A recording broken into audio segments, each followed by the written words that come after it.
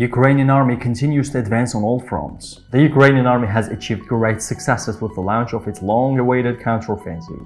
According to the latest reports, Ukrainian forces continue to advance on the Bakhmut, Melitopol and Berdiansk fronts, liberating 37 square kilometers of territory from Russian occupation last week.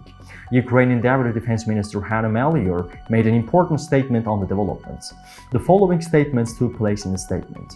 Both offensive and defensive actions continue in the east. We are advancing on the Bakhmut front, while the enemy continues to attack on the Lyman, Avdiivka and Marinka sectors. The enemy is trying to force our troops out of their positions but is receiving a worthy repel. Heavy fighting is currently taking place there. Maliar noted that the freed territory extended by 9 square kilometers last week as a consequence of the better operating situation and the leveling of the front line.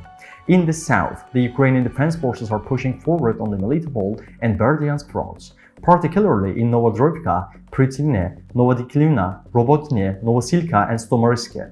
Maliar stated that the defenders had been successful on all fronts in the south during the last week, freeing 28.4 square kilometers. In total, the Ukrainian Army has liberated 158.4 square kilometers in the south. To reach all actual news fast and reliable worldwide, please don't forget to follow and like us.